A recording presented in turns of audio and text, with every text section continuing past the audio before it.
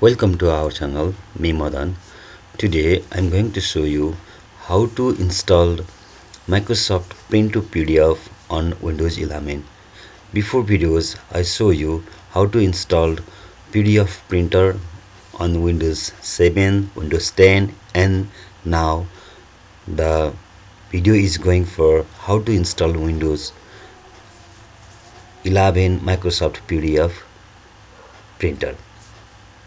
Please do not forget to like, share and subscribe my channel. First of all, go to the Windows key button on Windows 11 and then type turn Windows features on or off. Okay, first I will show you the PDF printer is installed or not on my device. Printer.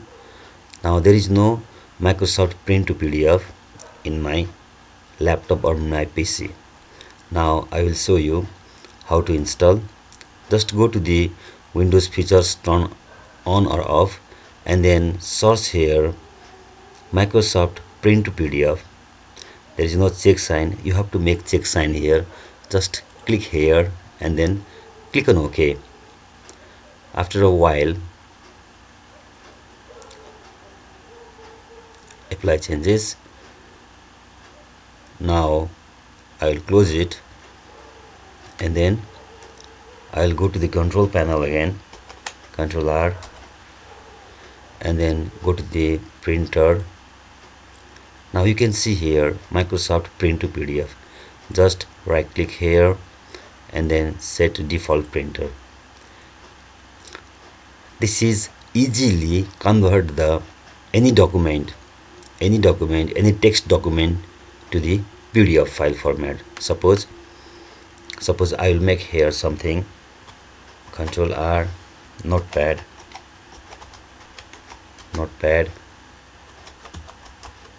this is test of. Okay, I will type only this one and then I will click on file and then click on print. After that you can see here Microsoft Print to PDF and then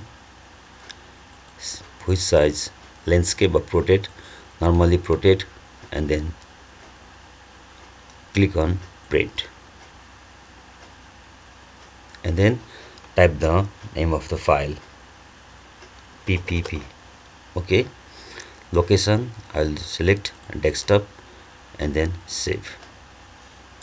You can see here PP is converted to PDF. Close it here and double click on it.